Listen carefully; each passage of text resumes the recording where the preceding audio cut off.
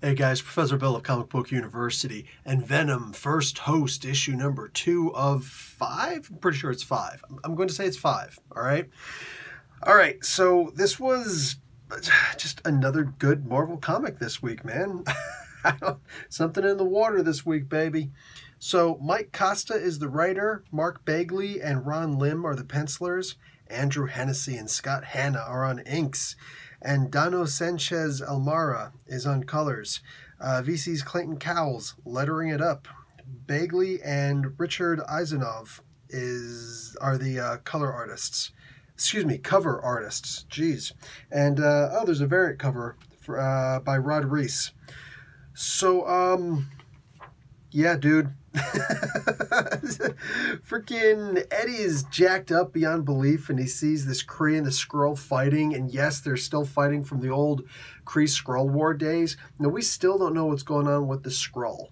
All right, we still don't know exactly what's going on, but what we do know by the end of this issue is that this Kree hero isn't all he's cracked up to be. Now, I am going to say this. In the Kree-Skrull War, it has to be understood that regardless of who won or who lost, who was right, who was wrong, the fact of the matter is that even though the Kree are just as ridiculously evil and bloodthirsty as the Skrull and the Kree are both just as bloodthirsty as each other, the fact is that in the beginning, the Kree were always a violent, genocidal race, always a very racist race.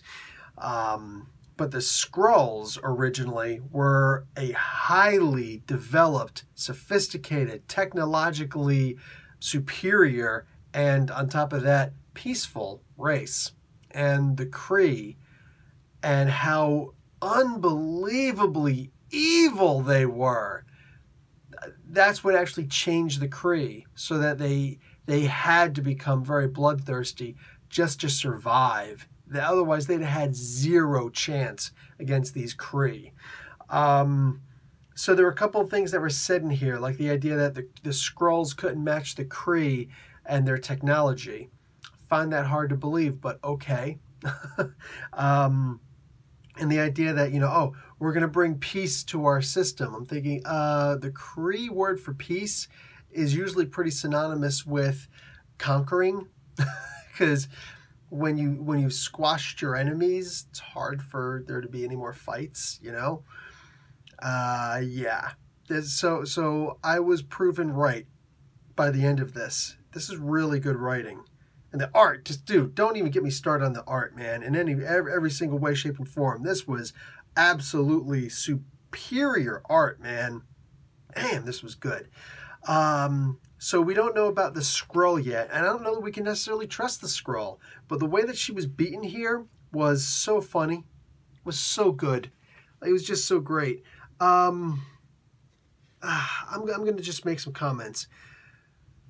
After all the patience that this Kree has displayed for all these years, trying to hunt down the Clintar, the Venom symbiote Clintar, only to find it and then be rejected, and then immediately go into, well, I'm going to have to kill a baby in order to, get what I want, is absurd. And I can't wait to see this guy. And literally, I don't want to see this guy being a recurring enemy. He's too stupid to be a recurring enemy. You know what I'm saying? The only stupid character I like seeing coming back is Turk, because he does actually get smarter. This Kree is too damn stupid to continue existence. You know what I'm saying? Like, he could have waited. He could have bargained for the baby symbiote. There's so much he could have done. Instead, he's just like, no, I need this stuff now, and this is the way I'm going to do it. Unacceptable. Unacceptable. That level of stupidity does not deserve to be rewarded with life. That may sound really mean on my part, but we are still talking about comic books.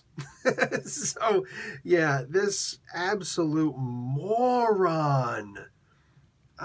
He is Kree through and through. And yes, that sounds racist, but I remind you, this is just a comic book. This guy is like the epitome of a Kree. He is the superior blue-skinned Kree. He's good-looking. He's got all the best gene tech was given to him and his, And he treats everybody else like they're useless. The only reason why he even gave Eddie the time of day is because he knows that the symbiote has to choose, and he was trying to do it the right way first. But obviously he had nefarious means. He still has nefarious means if he did what he did in order to get that Clintar. Dude, what an absolutely evil being this guy is, and dumb to boot. So yeah, I am really looking forward to, within the next 3 issues, him actually being killed. Like I said, I don't ever want to see this cat again. I don't care. I don't want to see a story later where it turns out he's actually really a good guy. Nope. Not this level. Not this level. You can't say this guy was... He was just so desperate because what? Because he just spent the last how many years hunting through space to try and find where the symbiote was? Come on, man. Come on. So, plus, he could have just gone back, all that hunting, he could have just gone back to, to Clintar itself and found a symbiote, you know? So, no, this guy's too stupid to continue.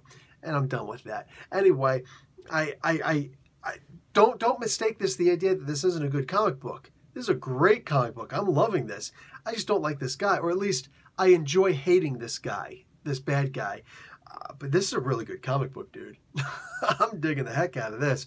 And at this point, it's like having, what the heck was his name? The Honky Tonk Man being the Intercontinental Champion, because everybody would tune in just to see if this was the day he was going to be defeated. Well, likewise, I'm excited and all over this book just because I can't wait to see this guy get his in the end. You know, 2 to the chest, 1 to the head. But he's just a comic book. Just a comic book. All right, guys. Professor Bill, Comic Book University. Comic Book University. Class dismissed.